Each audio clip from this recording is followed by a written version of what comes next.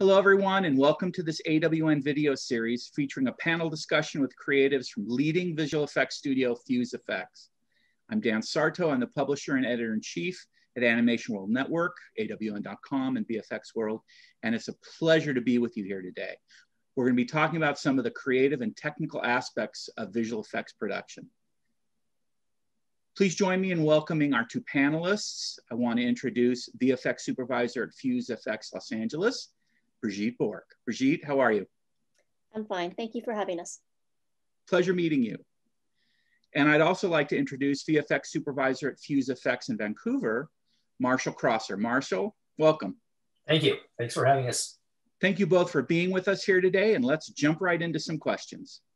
The projects you work on are extremely complex and exacting. Tell us a little bit about how you see your role in the visual effects production.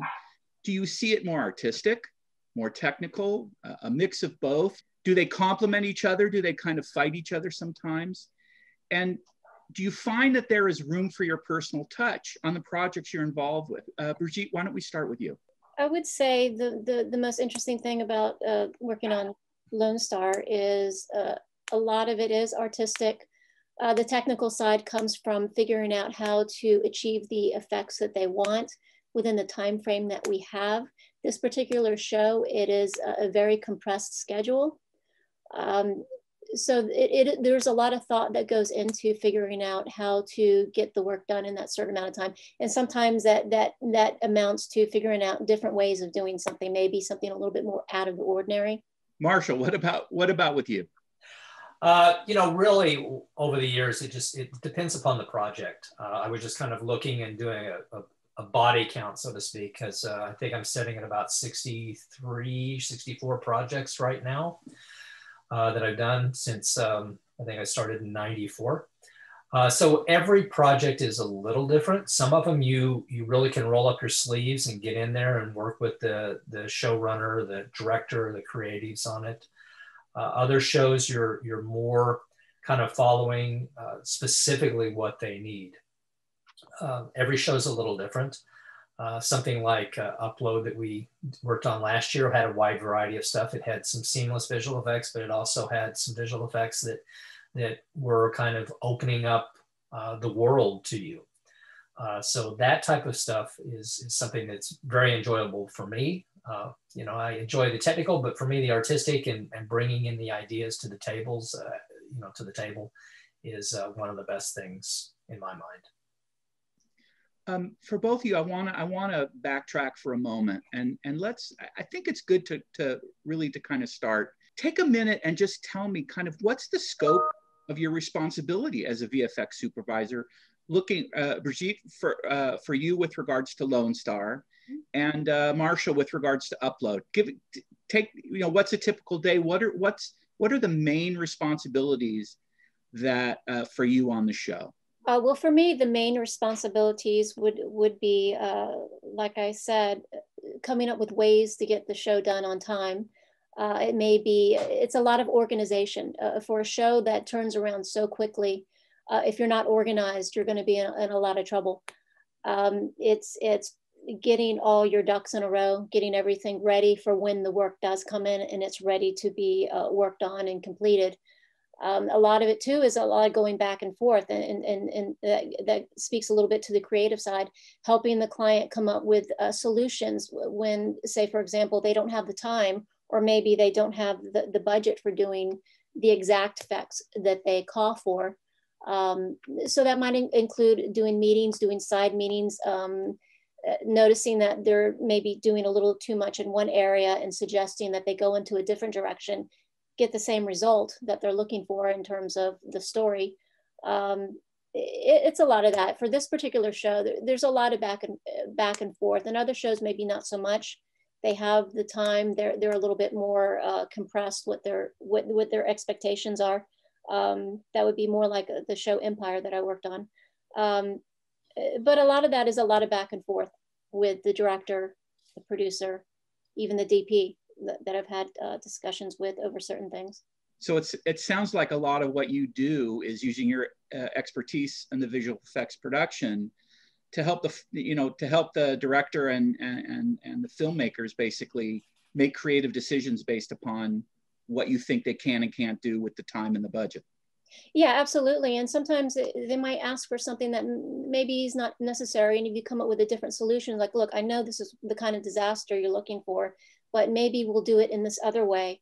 And it's something more attainable. It's something that we can do in the time frame. It's something that you will get quicker, and something that you will be just as happy with. And sometimes it's convincing them of that. It's almost like a lot of these situations can be like a puzzle, and you just have to figure out certain solutions for them to help them attain their goal.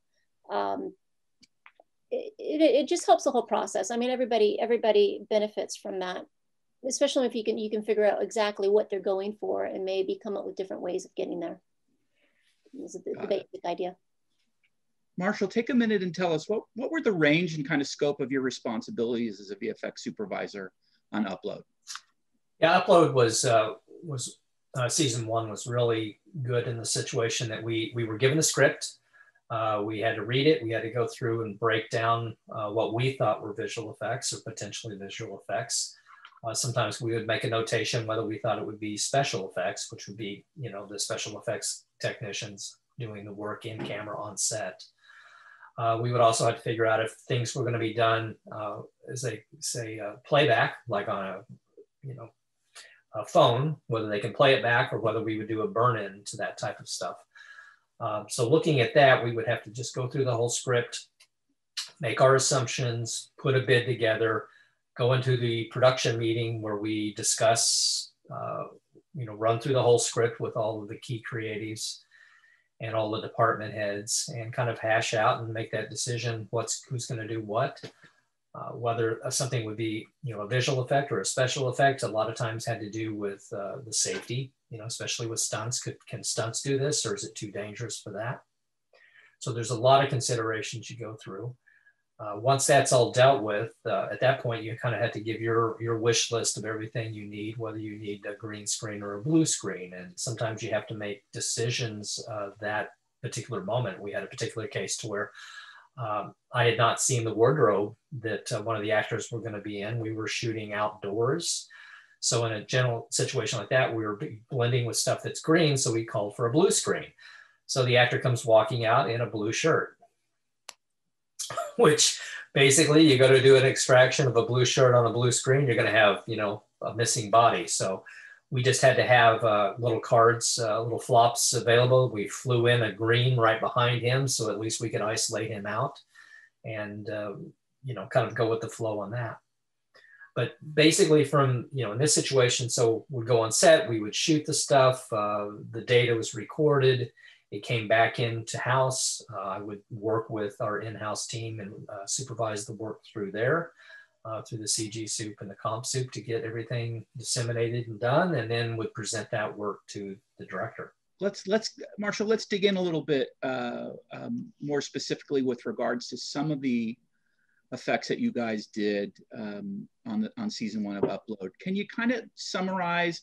I assume some of this stuff was potentially, mundane like set extensions, and some of it was really, really dynamic with everything in between. Can you give us a little breakdown of what some of the main effects were and kind of working on the show from the start to the finish?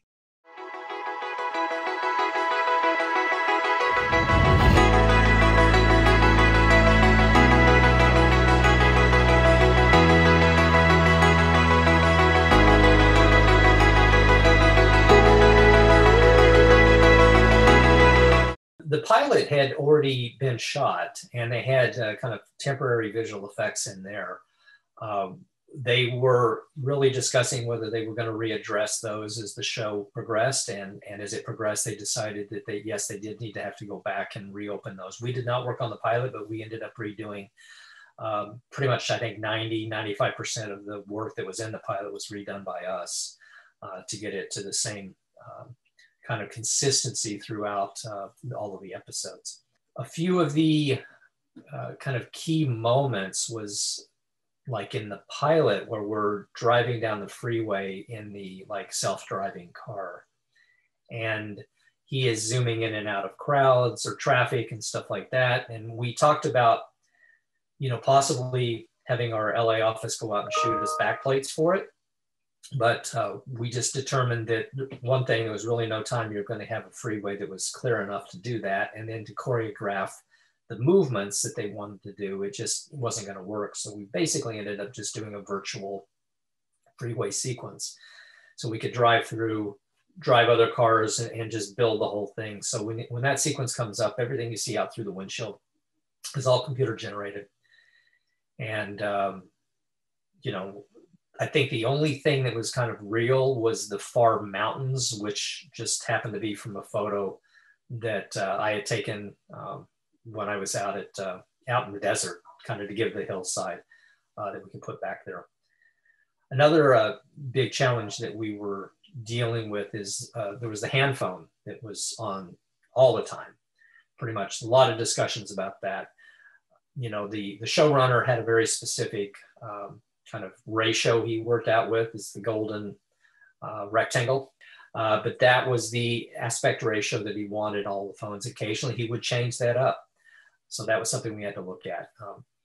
When people would appear and disappear, every shot was a little different. We really had to sit down and analyze it. A few times we would just have everybody freeze in position and then walk the actor in, and then you would pick it back up, and then we would do cuts and alignments later in the composite to make that seamless. The only time that didn't work was that we were in the disco and the lights were all going, and I just said, I don't think this is going to work. And they said, well, we want to try it anyway. So we went ahead and tried it. Everybody froze really well, but all the lights kept moving. So it was like, whoops, that didn't work. So they got creative and just had her end up dancing into the scene, which worked out great. The other big scene that took us some thinking about to doing was the travel agency. They go into the room and the travel agent basically flips a switch, and it's kind of like this poor man's virtual reality that pops up on the walls, and you can take you on these, like, here's Las Vegas, you can go there, here's an African safari. The only way we could do it within, kind of stay within budget, was basically we built construction, they built two exact rooms. One was normal colors, the other one was, everything was painted blue in there, even the desk, the chairs, and everything else. And then in order for us to be able to get the outlines, we came in and we put green tape around the perimeter of all of the objects, so that then we could treat those edges so that when you look at it, you get the feeling of the environment that you're moving through, but yet you still get the hint of the internal furniture and the other stuff in the room. So that was, part of it. There was a lot more stuff that we went through. But that gives you a kind of a general idea of the scope of the work. Wonderful. Brigitte, let me ask you, on Lone Star 911, the show's full of natural disasters. Tell me a little bit about some of the challenges you faced with regards to creating them, and if you could focus a little bit on both the volcano eruption and the forest fire.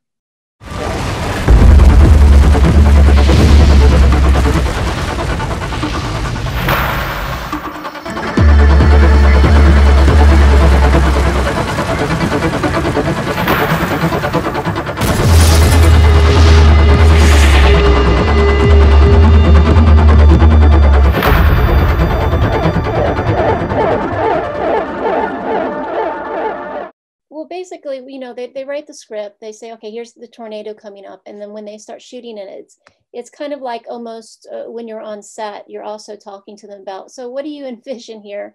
Because once we get into post, there's not a lot of time to go back and forth and plan exactly what we're doing. So we would do things, for example, the tornado, I had a discussion with the DP, and I said, well, the biggest thing you can give me is interactive lighting. So they built this lawnmower type thing that had undulating lighting, and they would just kind of push it around where the lava was coming. That was the sort of things we did. And also in that episode, we had the volcano pushed up a horde of scorpions. So we had to envision where these scorpions were going. The bones of the idea start in the script process, but then once we're on set, it starts developing further. And then again, once we get into post, then it starts solidifying into exactly what we're going to give them. To develop the looks, we pretty much just show them some examples of what we're going for, and then we start implementing it. That one was a pretty wild one. My favorite one was definitely the wildfire. That was a lot of work out on the hills. Talking to the director while he's shooting, well, what do you envision? Where do you envision this fire? Because, you know, you're looking at a hillside and you have a helicopter flying around and there's nothing there. So you have to work out the choreography of where this fire is and where it's going. The nice thing about that was when we got into post and I finally saw the edit, they shot so much footage. I wasn't quite sure what to expect, but once we have it, what I usually do is I get the entire edit and I start spotting through it. I pick out the shots and I say, this should be a visual effects, this should be a visual effect. And I start marking it up. This is where I think the fire should be. This is where I'm going to put it. We don't really have a lot of time to go back and forth. So there's a lot of decisions have to be made quickly. They have to be made decisively. That was a great episode because I do feel like we had a lot of creative input about what the final product looked like. This is going to be directed towards both of you, and I'll ask you, one at a time. Unfortunately, we've been in a pandemic for close to a year now, and it's been, I won't necessarily say surprising, but it's certainly been great to see how quickly the animation and visual effects production space has pivoted and get this work done, get work done without missing a beat on a whole host of projects. Marshall, let's start with you. Tell me a little bit about how the transition to working at home has been for you, and how has it been with regards to working with teams that you're used to just, walking across the hall or walking across the room to talk to? I would say in the early days, it just was a little bit of a challenge getting used to altering the communication a little bit. For myself, having worked at past companies where we were actually partnered with companies in Singapore or China or India, I had dealt with doing remote sessions already with them and remote reviews. We would also have that a lot of times in the past with directors who were not necessarily in the office. So for me, it just was kind of a natural progression. Where the kind of the frustration kind of comes in is if you've got someone who's struggling to understand exactly what is being requested of them for the shots, it's a little harder to read that. When we do reviews right now, generally speaking, just due to bandwidth and everything, we don't have the Brady Bunch up. So we're not seeing all the faces. For me, doing dailies in the office, I am making eye contact with the artist and I can generally tell whether they're getting it or not and can elaborate upon it if necessary. So I think that's the one thing that's a little bit more difficult. And I really just miss the camaraderie. We're all isolated in our own little bubbles here. And, periodically we'll just communicate with one another, just, as if you were just bumping into them in the lunchroom, I'll periodically just call someone and talk to them and see how they're doing. So it's that type of stuff that I think is the difficult portion, because this is a creative medium, and just not having that interactive collaboration is just a little, I don't know if frustrating is the word, but it feels like there's just this little spark of creativity that's kind of gone. We had a show, The Princess Switched Again, that came in at the beginning of kind of last spring, summer, and we did the whole show, delivered it from out of the office. I think that was one of the first shows that I think Fuse had pushed all the way out, all remote work. And it worked out great and everything. But like I said, you kind of miss that camaraderie. The on-set stuff we can go into later, but that's a totally different beast nowadays. Right. Well, we love our pets and we love our kids, but sometimes there's no substitute for being with your colleagues when you're jamming on a project. And it looks like we'll get back to that soon enough, but it certainly has been missed. Brigitte, what about you? How have you adjusted to working from home during this pandemic? Well, I think it's gone very well. I think with this particular project, it's been easier for the client. I mean, we would have, it's hard for them to even squeeze in the normal meetings that we need, the concept meetings and the VFX meetings. Now that because they can jump on the computer and have us all in the room together, it feels like we're able to communicate a lot more. I'm able to show them stuff directly, especially if I have a shot that I want to show them and talk about, and especially when time is of the essence, especially for this particular show. We'll go less than a week, we'll get the script, and in less than a week, we're already shooting it. Sometimes it's the day we start shooting, the script is finally finished. But I feel because of the hours, we do spend a lot of time with our colleagues in teams. That's our face-to-face meeting room. We know our crew very well. We have the same people, so we know their abilities. So it's a little bit easier for us to walk them through the particular shots. Artists, giving them notes, helping them. And the one interesting thing is we work with our New York office, and because we're on Teams, we talk to them far more. We have a far more FaceTime with them than we ever had before, and it feels more that like the New York team is now in the same office as the LA team. We're a lot closer. We're working. We're more collaborative with our people on the East Coast, and I do find that it is a lot easier to jump on with the client and also the other people on set when I do need to talk to them or I need to show them something, or they can pull things up and you're right here. You know, if they show pictures or they show references of stuff, I could grab a screenshot and I could be talking to my own team on another monitor at the same time and saying, okay, you need to get ready for this or that. So I think for us, it's actually been pretty good. It is a little harder with reviewing shots because you are, as Marshall said, you're a little beholden to the slowdowns. Sometimes things would drop out. But for the most part, I've been pretty pleased with it. I think most of my team has been pretty pleased with it. It has made the flow of information go a lot faster. So I think that's something that I have embraced from this whole experience. So all in all, I'm pretty happy with how things are going. Brigitte, this is directed at you. Your background is in film, but you've been doing a tremendous amount of work in TV most recently.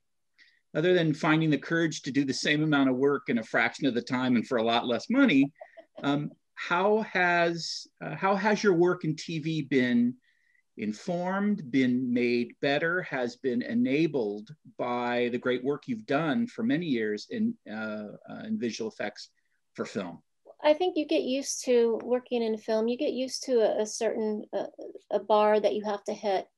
And television has really come up in that capacity. We're doing some really great work in television that has never been done before. I remember years ago, and it was almost unheard of back then, we were working on films, but we had one TV show that came in just for briefly. And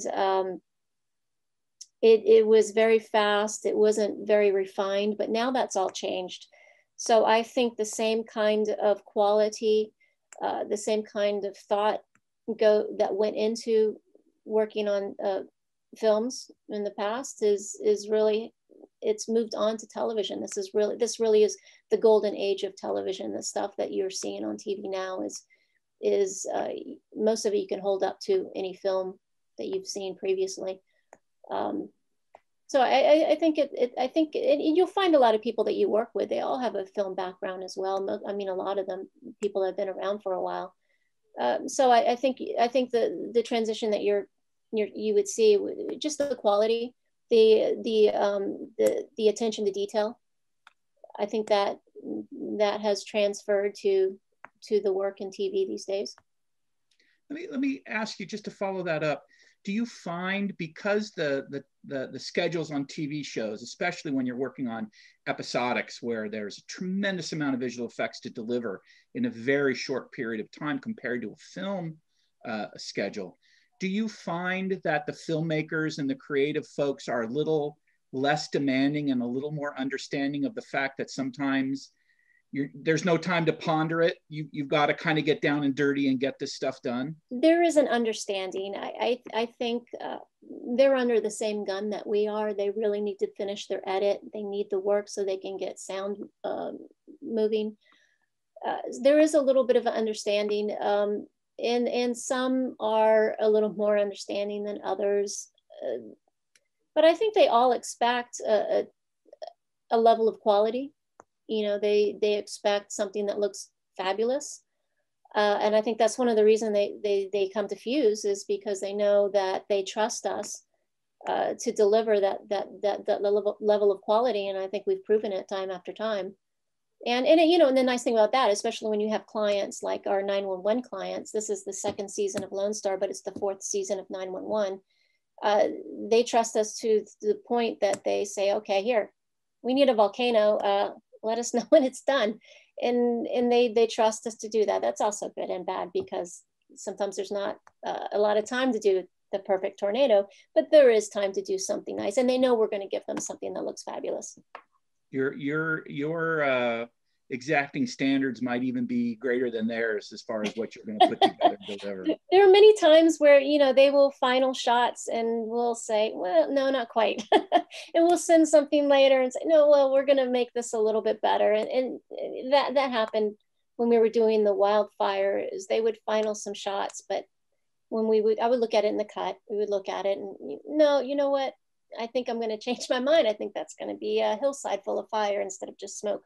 That sort of thing. And they appreciate it. They really love the look of that particular episode. So I think we're in a good spot. Fuse is trusted in that respect. Marshall, I'm going to jump over to you. You're as you said earlier, you're, you know, as the grizzled veteran, your long path through the visual effects industry included a stop at Industrial Light and Magic, ILM. Can you tell us a little bit about your background and kind of how you got to where you are today, starting back as a wee cub and now as the as I say, the grizzled veteran that you are? Oh yeah, it goes way back. I mean, I think if I sat down and look at when I first started doing computer graphics to get paid, it was when I got out of university in 1984. So I was working on a workstation called Genographics Workstation, and it had been developed by General Electric for NASA in the 70s to basically do early simulations for the space shuttle. So after it was built, they brought that out and it went commercial. And I think the machines that I was working on at the time, just a single workstation, was $250,000, $250,000, just for this little thing that had, I think, 64K of memory and limited colors. So you had to get very creative when you wanted, you know, fancy illustrations. You actually had to physically break them up into multiple exposures and think about it, how you would do it if you were cutting stencils and doing that type of silk screening. My background, graphic design, got a BFA in graphic design from Missouri State University. I was an art major, but could kind of see the way things were going. So I started taking programming classes at the university. So started out with basic language, COBOL and assembly languages. So I understood computers coming out, went ahead and took an extra semester for that reason. Had an internship in St. Louis, Missouri, at a company up there that it's called Design Network, that doesn't exist anymore. There again, we were doing the big multimedia shows, multiple banks of projectors, also just general speaker support slides. Decided I wanted to move on and move to California, basically because I knew that Industrial Light and Magic was in the Bay Area, and moved out there hoping that someday I would get in. Took 7 years, but got in there in 1994 in the rotoscoping department and paint cleanup.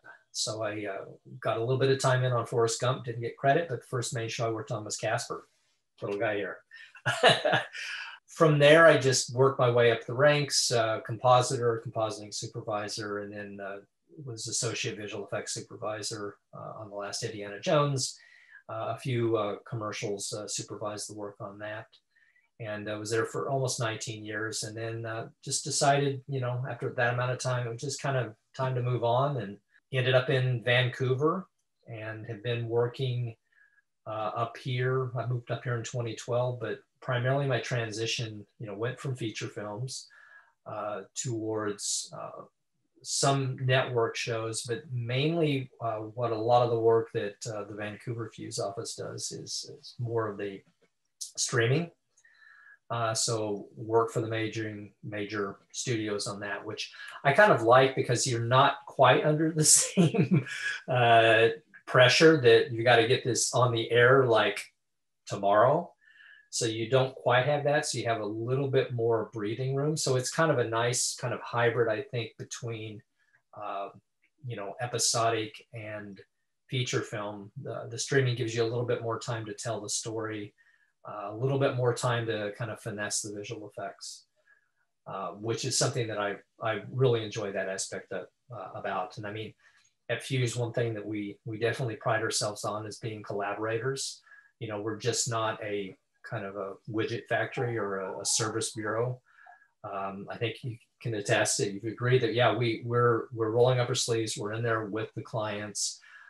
We work with them with their budgets. If they can't quite afford what they're asking for, we can maybe find a more creative solution to get them what they need to tell their story. That's kind of it in a nutshell for me. Got it. I want to ask you some very kind of more direct, specific questions, and then maybe get a sentence or two answer.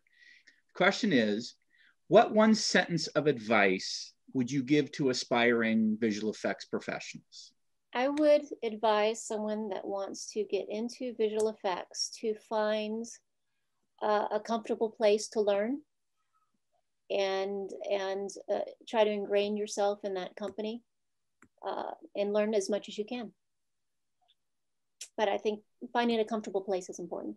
What about as far as areas of study or individual work to focus on? What if you were giving them an assignment of what to do as they are trying to get into the business or trying to expand their career, what would you recommend? I would recommend for someone that wants to get into visual effects, I would recommend online tutorials. I would recommend taking a lot of the classes that are available to you. I think that's a good start. And self-educating, finding an area that you're interested in, and that's the area that you should follow.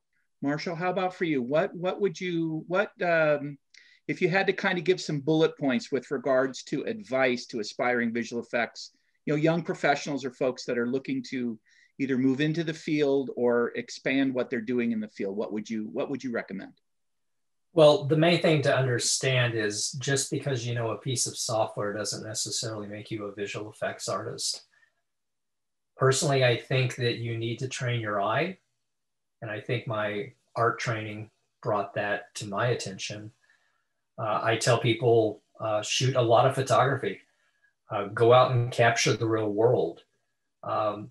Try to see what is there so that you can replicate what's there. If you cannot see it, you cannot replicate it. When it comes to making a visual effect, try to find real world reference. Don't necessarily look at movies or things that have been done, because that's someone's kind of interpretation of an effect. So it's kind of a Xerox of a Xerox. Next question. It's funny because years ago at AWN, we used to do a monthly series. We called it the Desert Island series, and we'd get artists, directors, animators, and we'd say, if you were going to be stranded on a desert island, what would be the 10 films that you would take with you, or the 10 records, or whatever. We're going to narrow it down a little bit, but Brigitte, I'm going to start with you. If you had to say, is there one film that's your favorite film, what would you say that is? That is a hard question. And surprisingly, it probably wouldn't be a visual effects film. It would probably be, one of my favorite films was Lawrence of Arabia. I love watching that. I love watching just the cinematography is just amazing. And it's It's a comfortable film to watch over and over again. And Marshall, what about you? It's kind of there again, it's probably really not a visual effects type film. Cinema Paradiso was one that really had a big impact upon me, just as far as just the style of the filmmaking. Citizen Kane, you know, that's a classic. Of course, it's hard to bypass what really got me interested into this realm, which would be the original Star Wars. So, I mean, there's kind of the top three for me. Next question. If you had to peg the visual effects in a film or show that most blew you away, what would that be? I guess for me, it really has to go back to the earlier films that I saw when I was young. Because the problem for me now is the cat's out of the bag. You know, I see behind the curtain. So it's hard for me to be impressed by anything, you know, that I see, because, you know, anything's possible. You know, I would say, you know, there again, it goes to, you know, the first Indiana Jones, the first Star Wars movies, E.T. I mean, I saw E.T. in the theater in the sneak preview, and I came walking out of there just blown away, and, you know, went back to my place that I was working at the time and told everybody they have to go see it. And they said, "What is it?" I said, "Well, it's E.T." "Well, E.T., what's that?" "E.T. the extraterrestrial." "Oh, that's a science fiction." "No." I said, "No, it's more than that. It's a heartwarming story." So for me, the visual effects that help tell the story and help bring the world to life is what excites me. I agree with you. I'll still look back at a film like Forbidden Planet and say, unbelievable. It's like I still can watch that and not feel like I'm based in reality. Brigitte, now you're under the gun. What about free? You know, I have to say, when I did see Star Wars the first time, that was something that really affected me, because it was so different. I wasn't quite sure what I had just seen. I remember it was the one film that I saw that I had to really think about what I just saw.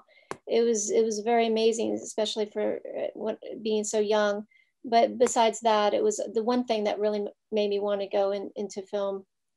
Was also the Indiana Jones, but also Dune. Dune was a film that I really enjoyed, and that was something that I really think the visual effects helped tell the story.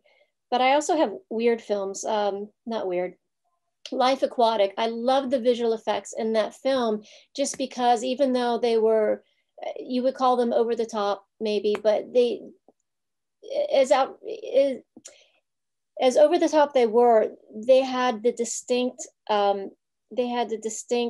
purpose of telling the story, and they did that so well. Even things that even though it wasn't realistic, that's something that I do like. It tells the story. It helps push the story farther. It's not just about the visual effects. So those are the films that I think of when I think of visual effects. I will have to jump back in and say Blade Runner. Oh, well, yeah, okay, sure. Yeah, that's a given. You know, looking at Life Aquatic, how can you not love a film that has acoustic David Bowie covers in Portuguese? Yeah. You know, exactly. Life Aquatic happens to be one of my kids' favorite films, and you know, I grew up watching Jacques Cousteau all the time. So to watch that film was just like the perfect satire or actually, I guess it was honoring the whole memory of that particular documentary style. But yeah, I love that movie. Last question along these lines to ask you: who is there a dream director or a dream creative that you either would like to work with again, or if you haven't, would like to work with in the future? Oh, that's so difficult, because unfortunately I've checked them off my list. Worked with Spielberg twice, so it's hard to beat that. You know, worked with George Lucas as well. just several directors. So for me right now, it's, I think the one that would be the most stepping out of my comfort zone would be Quentin, because that's the style of work he does is not necessarily what I do all the time as far as photoreal and that type of stuff. He pushes things a little bit. So I think something like that, I think would be good for me. Got it. What about you? If I had to pick one name out, it would probably be Wes Anderson, just for the same reason why I loved Life Aquatic. It's using visual effects maybe in a little different way than most people would think to. I don't know if it will ever happen, but why not? Don't never. What do they say? Never say never. Never say never.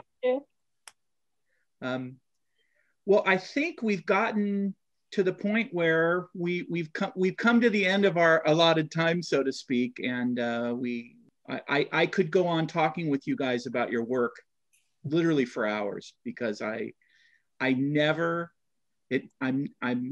fails to amaze me to sit and talk about these projects, because everyone is different. The same set of artists, the same set of tools, the same set of computers. Every project is different, and there's always great stories and great insight to share with folks like you who make this, as they say, you know, make the visual magic. Brigitte, Marshall, I want to thank you for joining us here today and talking about the great work that you guys do and that FuseFX does. I also want to thank Impact 24 PR and, of course, Animation World Network for putting this panel together. And for everybody out there who is watching, I want you to stay tuned. We've got more segments coming in this series. And again, for both of you, thank you very, very much. Thank you for having us. Yes, thanks for having us. Have a great day and stay safe out there.